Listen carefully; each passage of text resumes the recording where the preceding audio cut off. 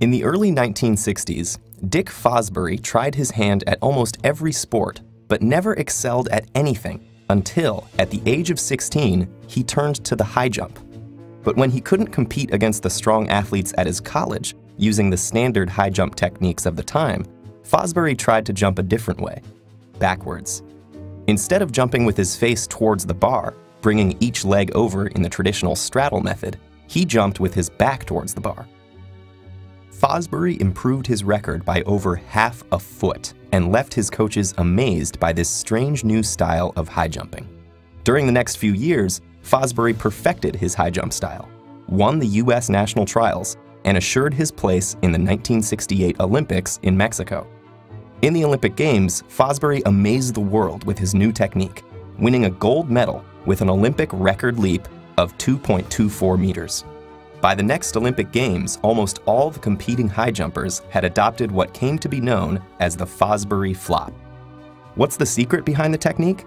It lies in a physics concept called the center of mass. For every object, we can locate the average position of all of its mass by taking into account how the mass is spread around the object.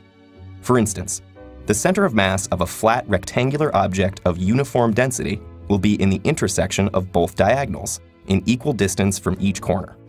We can find the center of mass for other objects by similar calculations, or by finding the object's balancing point, which lies right underneath its center of mass.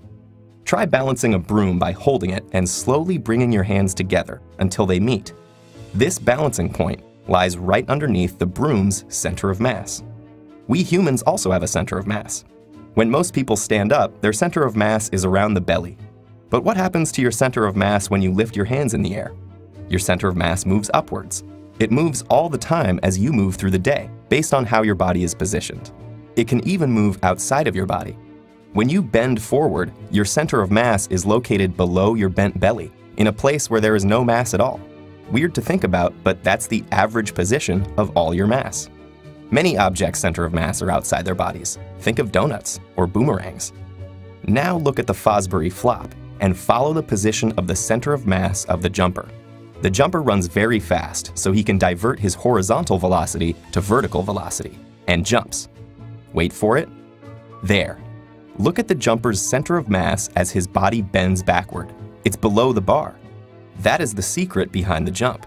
With the old pre-Fosbury techniques, the jumper had to apply enough force to lift his center of mass above the bar by a few inches in order to clear it. The Fosbury flopper doesn't have to do that. The genius of the Fosbury flop is that the jumper can apply the same amount of force but raise his body much higher than before. That means he can raise the bar so high that even when his center of mass can't go any higher, his arcing body can. Fosbury's technique brought the high jump to new heights by splitting the jumper's body away from his center of mass, giving it that much more room to clear higher and higher bars. So the Fosbury flop may be sports history's only great leap forward that is also a great leap backward.